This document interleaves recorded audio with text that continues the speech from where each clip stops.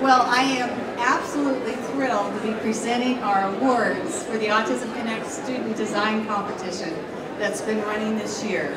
So this competition is part of Autism Speaks Innovative Technology for Autism initiative, and we're also sponsoring the tech demo today, and I just noticed how many people are enjoying all the technology, and it's so great to see families here engaged in this. So, you know, technology is a very important part, both of autism research and autism treatment. And it's allowing us to explore innovative and really potentially groundbreaking interventions for people with autism and their families. We've been very proud to lead the way in this initiative, and we feel like it's just starting to hit its stride. The potential here is enormous, and it's going to be amazing over the next several years to see how it comes to fruition. And as I said before, one of our delights is the families who come and participate and try out the demos, and we want you to give us feedback, kids, about whether you think these are actually cool things to work with or not. And families can tell us whether they think it's helpful for their kids. Now this year we took a new direction, and we sponsored a partnership with Core 77 and Javoto to launch a competition of design students, for design students, called Autism Connects. Now the challenge that we posed to the students was relatively straightforward.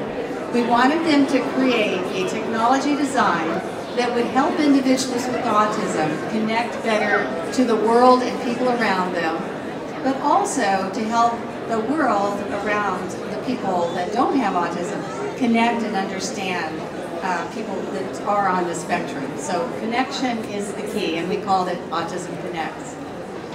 So I'm pleased to say that the way this worked is that we first had a community of experts, and this included individuals with autism and their families, and they made recommendations to the original design ideas that were submitted. Because you have to realize that many of the people who submitted had never worked in the area of autism, they didn't know that much about autism, and so they submitted their raw ideas, and they got feedback from people that actually are living with autism about, you know, how it could be improved. And this actually created a wonderful community spirit. It was interactive, it was fun, and we wanted to thank all the people who participated in giving feedback. You know, the competition, we feel, was an amazing success. Believe it or not, 126 student design ideas were submitted from over 30 countries. So it truly fulfills the idea of this being not only an international meeting, but an international competition. And I think it shows the level of passion and just interest that people have in this. Now the online community then voted based on these submissions, and they voted for the top 6. And I'm amazed that we had 2,500 people who took part in that voting. So, you know, it's not quite like American Idol, but you know, hey, maybe next year, you know, we'll be saying 25 million.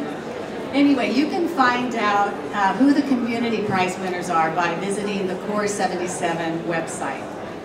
Now the prizes I'm going to present today are for our jury prize winners, and I'd like to thank the panel of judges for their time and commitment in selecting our top 3 jury prize winners. Let me tell you who our judges were.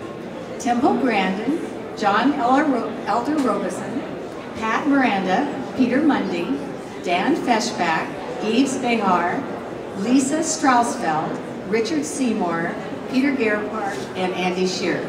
So thank you all for your time in judging.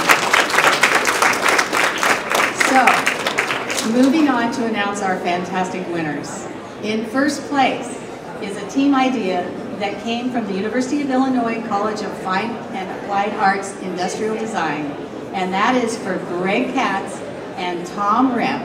Tom can't be with us, but we're happy that Greg is here to join us, and I'm going to allow him to describe this fantastic technology idea called GoBud.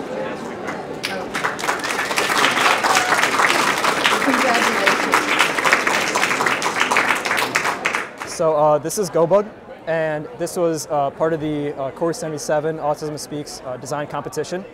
The concept is you have this little guy, he maneuvers on the ground, he'll go anywhere. And it's controlled by 2 or 3 remote controllers. Okay. Each child has their own controller. All right. And so as you see here, each child has a remote, they're pointing it in a direction, the GoBug goes. Now specifically, if the 2 remotes are pointing straight, GoBug's gonna go straight. If they're pointing left, it's gonna go left. And what that does for a child with autism is it makes them work together with another child, watch each other's hand movements, look each other in the eye, communicate, and most importantly, it allows them to have fun while doing that. So, looks and fun. the catch, as a college student, I would play with it myself. So, the catch is that if they're both pointing the same direction, it's going to go faster, as opposed to they're both pointing in opposite directions. It's still going to go straight. Okay. It's going to take that median, but it's not going to go as fast. And so that gives the child incentive to work together to make it go faster. All right. Some applications are for school. A teacher says, what's 8 minus 5? You have these pads on the ground with different numbers, 5, 8, 7, whatever, but they want it to go to 3 because that's the correct answer. Okay. And so the kids talk to each other, they say, oh, what's the answer? Oh, it's 3. Okay, let's make it go to 3. And so they maneuver it there. Another application is just for home. So you want children to play together at home, have play dates. So it creates a social It's all about the social interaction. With everyone. Although it helps with the spatial orientation, making eye contact, gross motor skills. The basis, the point is that it's all about creating an experience, getting people included, working together, having fun together.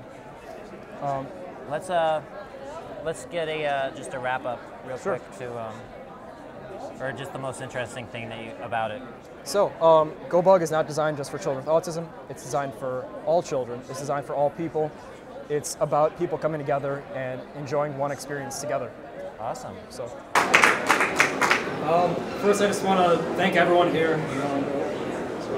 I mean, this is like a crazy experience for me. I'm just like a student, so this is really awesome. And I just want to thank you all for it, especially Simon over there.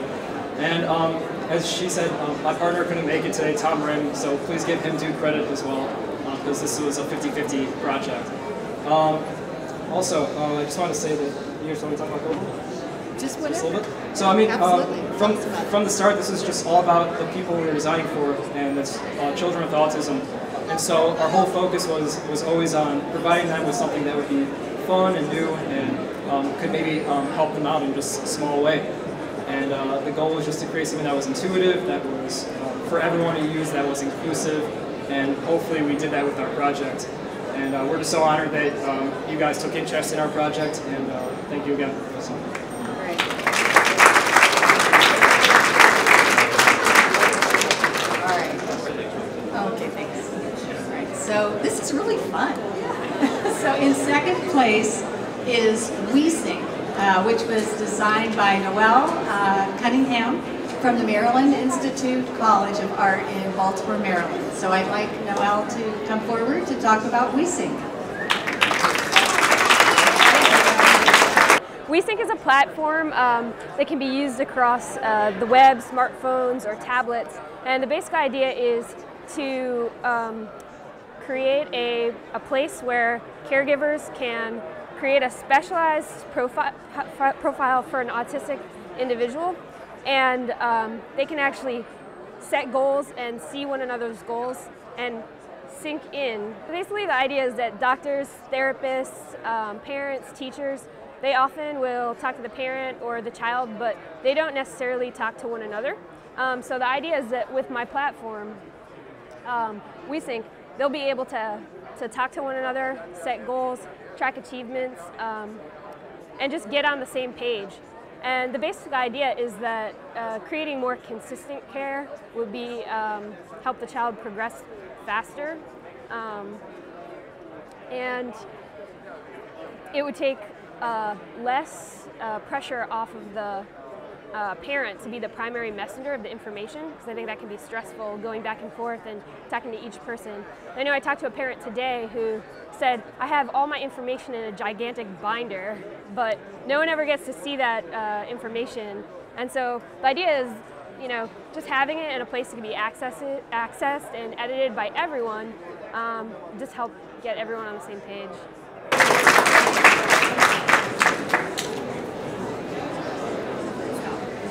Yeah, thanks for taking an interest in my idea. Thanks to Autism Speaks for giving us this great opportunity, and Core 77 as well. Just today we've gotten a lot of really, really valuable feedback, and so that's excellent. Yeah, so my concept, WeSync, is basically an application that can be used on the web, iPad, tablets, smartphones, and the basic idea is that doctors and parents and teachers and therapists, they often talk to the parent or the child regarding the care, but they don't usually talk to one another.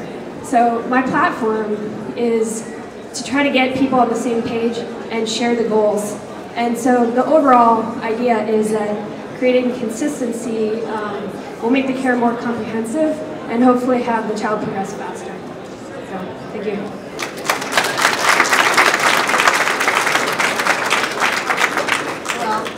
As a clinician who's worked in the field, and I know there's clinicians out in the audience, and families know that there are so many different people that work with a child, and it is so true that often one person doesn't know what the other person is doing, and it's not a coordinated plan. So the idea of developing something that can help to have a coordinated program like that, that's going to be so helpful for families. Okay.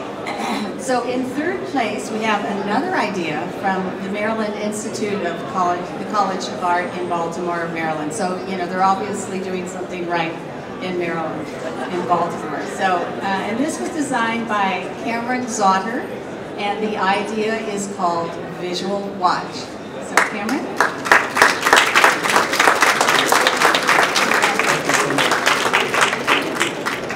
So basically my product is the Visual Watch. Okay, what this is a way for autistic children to visualize time a little bit differently. Okay. So for example, I find that it will ease their anxiety if they can visualize time graphically through the use of icons and graphics. So for example, this would be the watch that the child would use. And this is an example of a 1 hour timer. So for example, each dot is a minute and it fills in when it's passed. So eventually it would show like 2 minutes left. And then an icon pops up, like it could be playtime or dinner time or school time or whatever.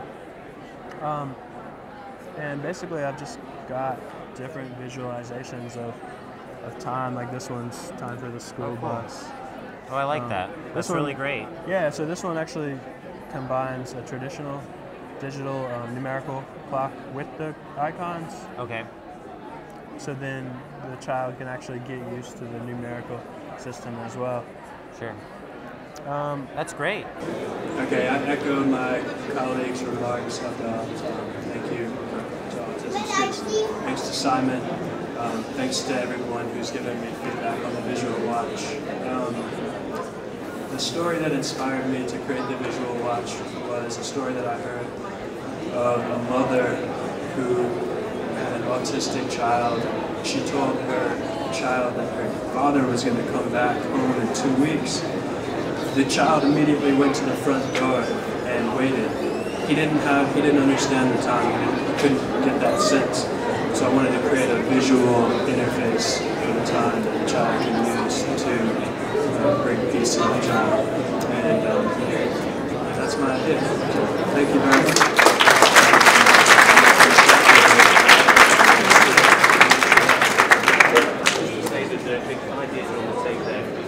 Okay, yes. So Sophia just pointed out that all of these are on the table over there, so please take a moment after we're done and check them out. And that's actually a great segue, because I wanted to say a special thank you actually to Sophia Colamarino, because the design competition was her idea. It was a brilliant idea, and I'm sure she's excited to see it being actualized here. And I think you'll all agree that these were truly exceptional ideas, and that it's amazing to see how people get inspired by something they see, and then their heart, gets translated into these amazing ideas. So, and I also think that these ideas reflect the diversity in which technology can be applied to help people with autism and their families. Now, this competition has served to create a new community of young people that are thinking about autism.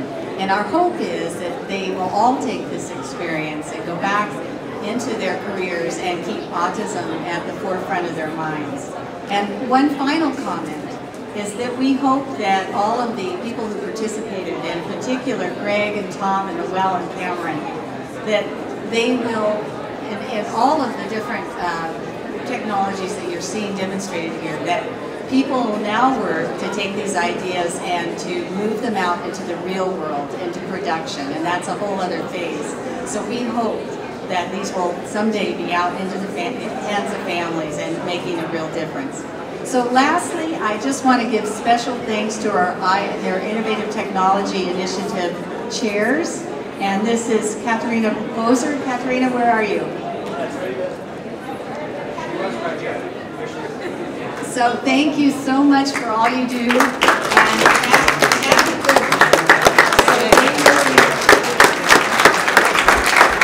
This is something for them that comes from the heart, and they have put in so much time and energy into this. So thank you for all you do, honestly. So please just enjoy the rest of the tech demo. Go and congratulate the winners and see all these new gadgets and have fun. So thank you all for coming.